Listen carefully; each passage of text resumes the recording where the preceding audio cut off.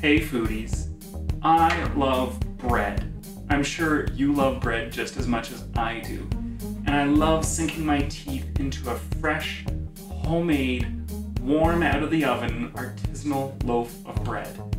And Frankie's has developed this mix, and it's, for lack of a better word, it's amazing. You can make loaves, you can make buns, baguettes, cinnamon rolls, the list goes on and on and on. Anything that requires yeast, you need the Frankie's bread mix, and it's just great. So that's what we're working with today, is Frankie's bread mix. And it has the yeast, it has baking powder, it has all the ingredients that you need to make a good quality artisanal loaf of bread. And there's only two other ingredients you need, and that's water and oil. And I'm going to show you how to make a loaf of bread. But first, we need to check out the recipe. And you'll see it's not a very big recipe. And that's what makes it so great, because you can sit and you can make a loaf of bread in as little as, well, it takes the amount of time to watch an episode on Netflix or Disney Plus or Amazon Prime or any of those shows. So here we go. So we're gonna add our flour. We're gonna add our water. And the water needs to be tepid, so it needs to be quite warm. And our salad oil. And I'm using a light vegetable oil. You don't want anything too heavy because you don't want the bread to feel heavy.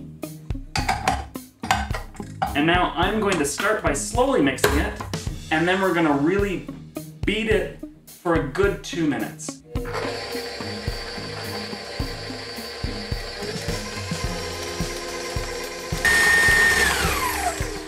There we go. This looks exactly what it's supposed to look like.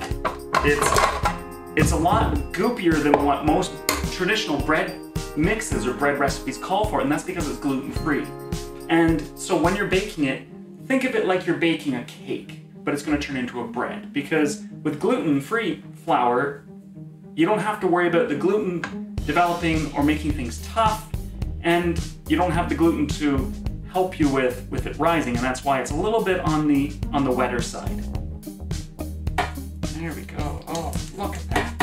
You can see how fluffy and light it already is. I mean, it's really light and airy. So I'm just gonna scoop this into a parchment paper lined loaf pan. And it's important to line your loaf pan with a bit of parchment paper because you don't want it shouldn't stick, but you don't want it to stick because then it gets really tough to get out. And I didn't bother doing the two ends because I can always just run the knife down the one end and the other end and it'll just pop out then.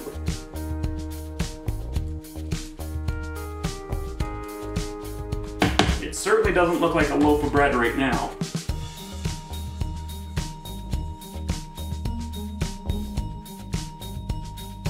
Okay.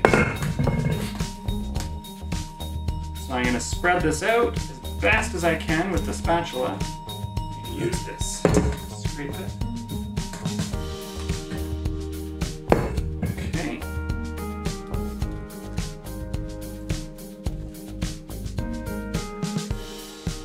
It's looking pretty good so far.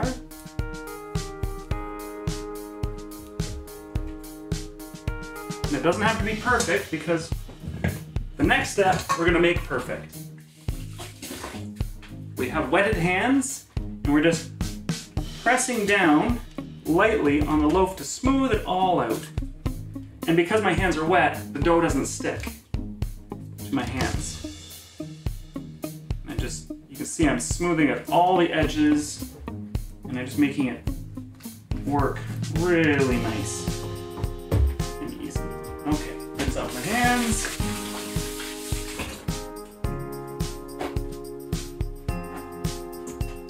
Now, you can just leave it like it is. I'm gonna brush a little bit of milk. You can brush on a bit of oil on top. I'm just putting a little bit of milk just to add a little bit of a crust, because I like my bread crusty.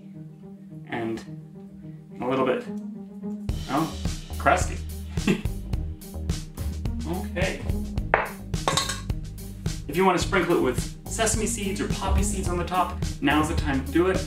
We're gonna let it rise I'm gonna show some clips of what it's looking like when it's risen up to the point, and then we're gonna put it in the oven and we're gonna bake it until it reaches an internal temperature of 99 degrees Celsius. So we're gonna put this in a nice warm spot and just let it rise for about 25 to 30 minutes, and then we're gonna pop it in the oven. This is what true artisanal homemade baked bread is supposed to look like. Oh, it looks wonderful. Look at that. Nice body, nice texture, soft. Let's slice it right in the middle. Moment of truth. Oh, look at that loaf. It looks beautiful on the inside. It was 99 degrees Celsius on the inside, and it's still moist, tender. I can't wait to make sandwiches for the kids tonight. It's gonna be great. We're gonna have meat, cheese on my homemade bread. It doesn't get much better than that. If you have any questions or comments, feel free to give me a message either through the link in the description, or just write a comment. I look forward to seeing you again. Take care.